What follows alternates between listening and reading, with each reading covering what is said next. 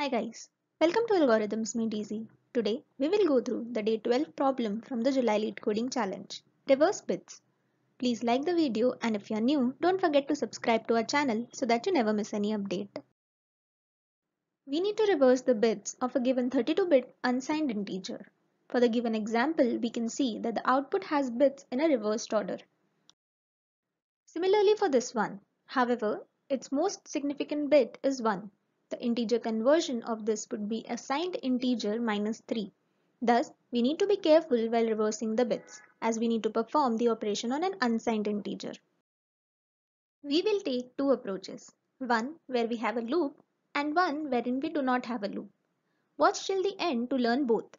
The first one is the basic approach where we will perform the bit shift. Let's take the first example. To handle the signed bit, we will keep a boolean variable to track it. We'll initialize a response variable to store the reversed int. We will loop over the input to reverse all the unsigned bits. For reversing a bit, we first find the value of the last bit and copy it in the result at last position. To do this, we perform operation as shown. Here, the AND operation will give the value of bit and the OR operation will put it in the result. For our example, it will copy 0 in result.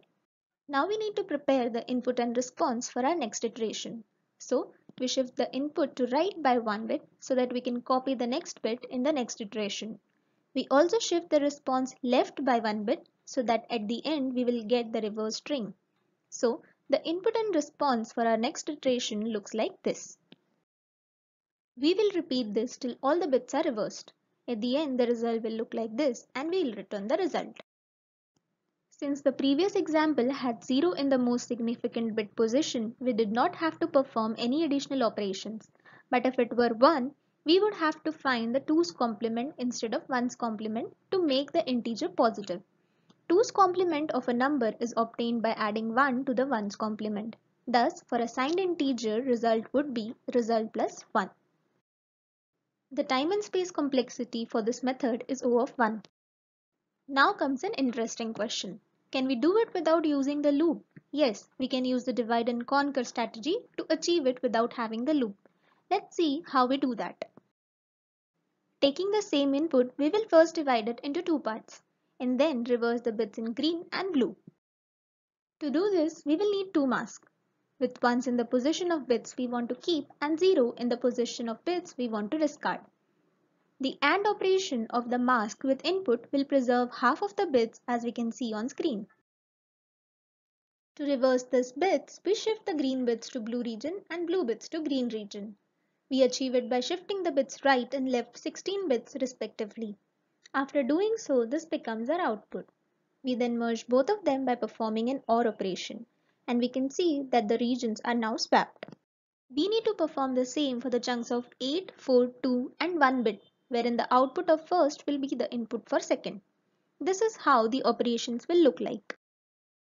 Now let's see how to find the value for mask. For finding a 16-bit mask, in mask 1, we want first 16 bits as 1 and second 16 bits as 0. If we write these as hexadecimal format, then we know 1111 or 15 in hex is F. So the mask becomes FFFF0000. Similarly, the mask 2 will become 0000FFFF. If we take an 8-bit representation, the mask becomes as follows. Similarly, for 4 bits and for 2 bits and for 1 bit. The time and space complexity for this method is still O of 1. You can find the link to all the codes in the description below.